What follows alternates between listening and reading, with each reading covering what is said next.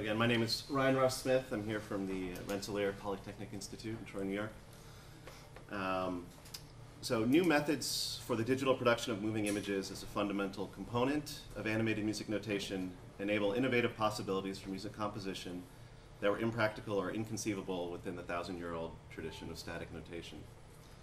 I should mention that I'm using the terms animated notation and animated score as umbrella terms, covering all manner of real-time scores, generative and spontaneous interactive notation, and so on. My introduction to animated notation came after years of rejecting conventional and graphic notation in favor of fixed media. I had been disappointed by the limitations of conventional notation for certain compositional concepts and the general lack of specificity in graphic notation. Animated notation immediately seemed to provide the solutions to my compositional interests in open form scoring, rhythmic complexity and specificity, legibility, playability, and electroacoustic synchronicity. Furthermore, experimentation with animated notation from the standpoint of design and functionality have led to developments in my compositional practice. My practice is focused on an exploration of these possibilities through several dozen pieces, which I call studies. Each study focuses more or less on a singular design, functionality, or compositional concept. With study number 8, I was interested in developing a notational approach by which a gradual phase process and polytemporality in general could be through composed with each note specifically accounted for. So I'm just going to play a couple examples of my work and then get into the website. So each of these represents one of the players down here.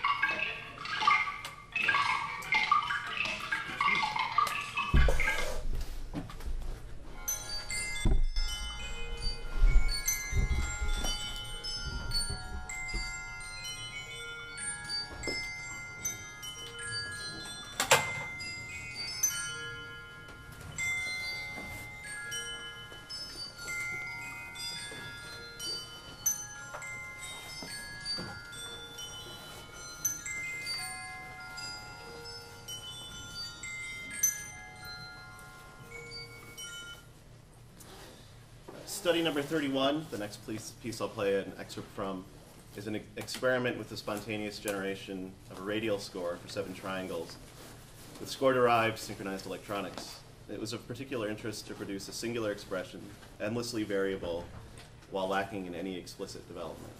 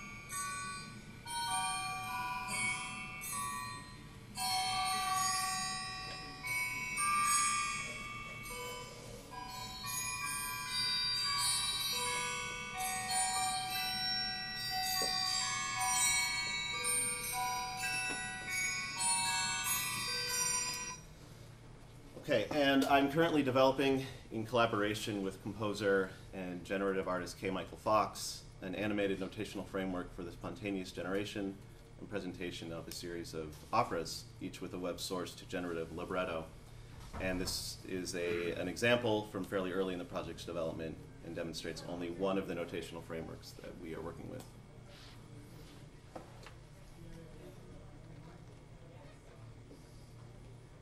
No performance yet.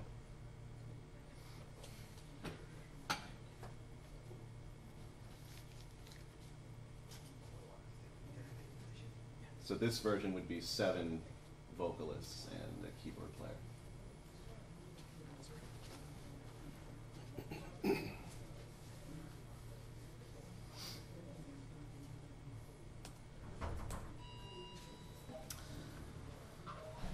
My compositional interests in animated notation over the past several years have led me to devote my PhD research to the topic, and I've spent my coursework semesters compiling literature reviews on a variety of relevant topics, including scholarly articles, theses, software and hardware solutions, visual music, games, a variety of historical precedents, and of course, all of the animated scores that I could find. It was my feeling that in order to effectively follow some line of inquiry regarding digital media, the category that the majority of these works fall under, the media itself must be readily available. Although academic scholarships, specifically in the form of peer-reviewed journals, do provide excellent forums for discourse, the objects of analysis are often absent, or, following Kittler, pointed to, with any critique effectively displaced from the object. As the digital humanists might say, these objects are born digital, and so it follows that their representation and method of delivery preserve this initial state. The dozen or so Excel spreadsheets I had been compiling weren't doing the trick, so to speak. This led to the development of animatednotation.com, or ANDC for short. I was initially interested in developing the site as a navigable, media-rich database for my own research purposes, inspired in large part by composer Paule Ivan Paulsen's animatednotation.blogspot.com, just a screenshot here, as well as Manuel Lima's visualcomplexity.com. Both of these sites had effectively provided a centralized location for discourse, while also providing a magnet of sorts to attract undiscovered works. In this spirit, ANDC was designed and built over the second half of 2013, and in the collaborative spirit of the aforementioned sites, went live in its current state, more or less, at the end of last year. ANDC has as its focus 3 literature reviews and their corresponding pages: composers, works, and resources. The Composers page provides a quick visual overview of primarily active or recent practitioners of animated notation. Each thumbnail clicks through to that composer's page. Each composer's page is devoted to their work and includes a single embedded score or performance, links to additional scores, performances, and writings, and in most cases a simple background statement or long-form response to a questionnaire that I sent around last year. The Works page compiles these composers' works, organized by instrumentation or ensemble size, each linking to score or performance documentation. In addition to providing a bird's-eye view of compositional practices using animated notation, this page provides a resource for those performers interested in playing these manner of works, not to mention providing composers with a variety of notational approaches toward a wide variety of instrumentation.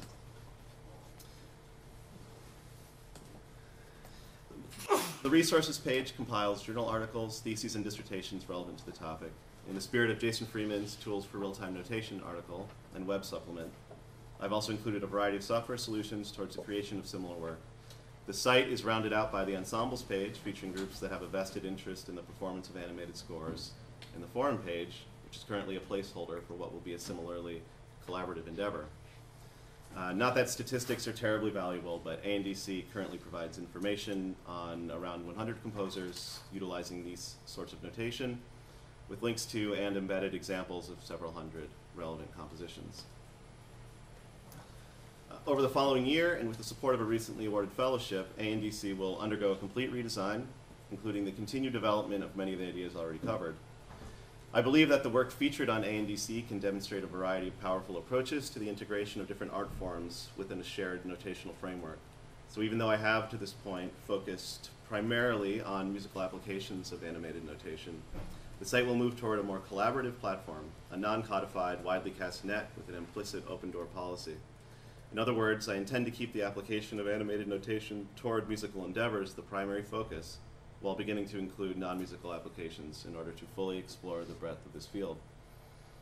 As a researcher and practitioner, I've become increasingly concerned with what solutions are available for the preservation of these works, what are the implications for those works requiring specific hardware and software, and what can ANDC offer in regard to preserving their original or intended form for future scholarly and creative research and realization. I've relied in part on the suggestions of colleagues and other practitioners to make exceptional contributions to the expansion of the site's content, And it is my hope that with increased visibility, the site will generate more traffic and thus improve the potential for increased content and a better picture of the field as a whole. I would also like ANDC to become a place where practitioners and writers actively share their work, be it compositional, scholarly, theoretical, and so on. And in order to facilitate this, I plan to announce general calls for work, from articles to code, documentation to musings, and any other work with relevance to the field. Oops. Okay. But why? Why go through this time-consuming process for what might be just a blip on the experimental music map, a blip that has already been documented in the very theses, dissertations, articles, concerts, lectures, and workshops that ANDC compiles? In some respects, this site is simply that, compiled discourse, a platform for digital dissemination. Or is it the case that ANDC, along with the aforementioned sites, are simply clearings in the web where media goes to die, or at the very least exist as a screenshot obituary? Maybe. On the other hand, it is my belief that centralizing the discourse within a focused online database leads to more than just the potential for increased awareness and content acquisition. I believe it can lead to an acceleration of practice and experimentation, powered by the increasing wealth of innovative notational design, compositional invention, and scholarly discourse. To this end, it is also important that ANDC not be curated in the art world sense of the word, but in such a way that encourages experimentation, and by approaching each work as a significant entity, a collective, malleable picture of the field will emerge without preemptive historicization. So in conclusion, I'd like to thank Dominique and the organization team for having me. I'm looking forward to everybody's presentations, and hopefully I can have conversations with anybody that has any interest in this at all. So that's it. Thanks.